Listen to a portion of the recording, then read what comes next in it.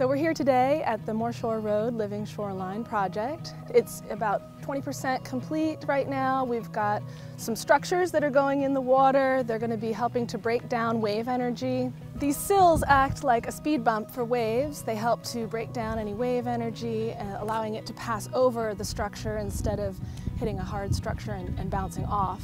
You'll also notice that the structures have slits. Every foot or two there's a 1 or 2 inch slit. That also allows water to actually pass through there instead of hitting a hard structure. Once the structures are in place, next summer we'll come back and plant marsh grasses behind here to further help dissipate the wave energy and stabilize the shoreline. The marsh grasses themselves will hold the shoreline in place through their roots. The grasses will provide habitat for fish and other wildlife, and they'll help to filter some of the runoff coming from the roadway here. It started with a property owner on this part of the sound side going to the Coastal Federation and saying, we know we need to save the Moreshore Road, it's historic.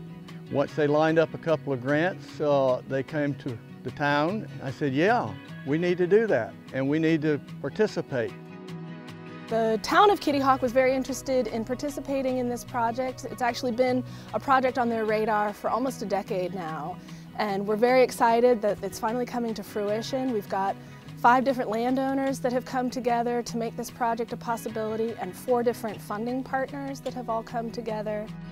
The project is involving the town of Kitty Hawk, NOAA, and NCDOT is participating for the first time on a living shoreline. So they're dipping their toe in this, and by doing that, they're kind of looking to see if this is something they want to do in the future.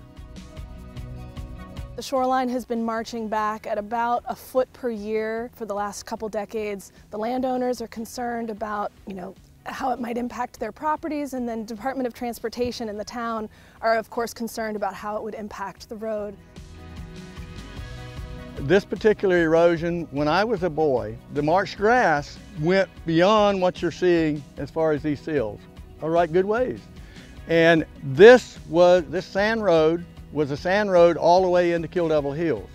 So this road has historic significance not only in my lifetime, but before my lifetime, because it was also the sand road used to get the Wright brothers down to Kill Devil Hills. And the property owners coming forth asking for this to happen not only benefit themselves, but the whole town and the history of the town. Because right here, as you can see, we're right in the teeth and eyeballs of a westerly wind coming straight down Albemarle, and it stops here. And that's why this gets beat up so bad.